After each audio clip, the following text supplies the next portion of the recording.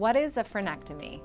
A tongue or lip tie release, called a frenectomy, is a minor surgical procedure that removes the tight frenulum, allowing for improved range of motion and flexibility.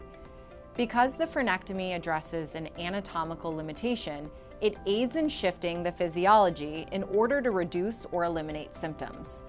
I use a state-of-the-art LightScalpel CO2 laser for a quick, precise, and gentle procedure.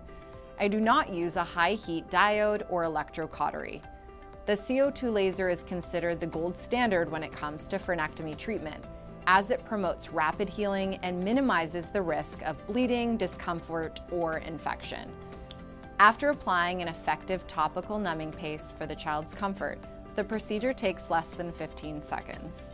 A Velcro swaddle is used to secure a baby's arms, and my medical assistant and I implement a specific, gentle stabilization method to allow for an efficient and trauma-free procedure. Most children are able to quickly adapt and thrive following the procedure.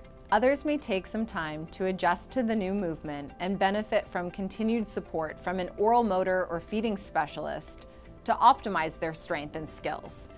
Consideration of other therapeutic modalities may be helpful. A pediatric craniosacral fascial therapist or chiropractor can help babies release tight fascia and muscles that have compensated for a short frenulum or an improper suck pattern.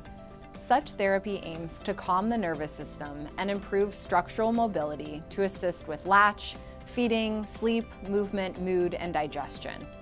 A physical therapist or occupational therapist can address range of motion limitations, weak or tense body tone, sensory motor difficulties, and asymmetries in physical development. Some children may benefit from working with an oral motor or bodywork specialist prior to or following the frenectomy procedure. Each case needs to be assessed on an individual basis.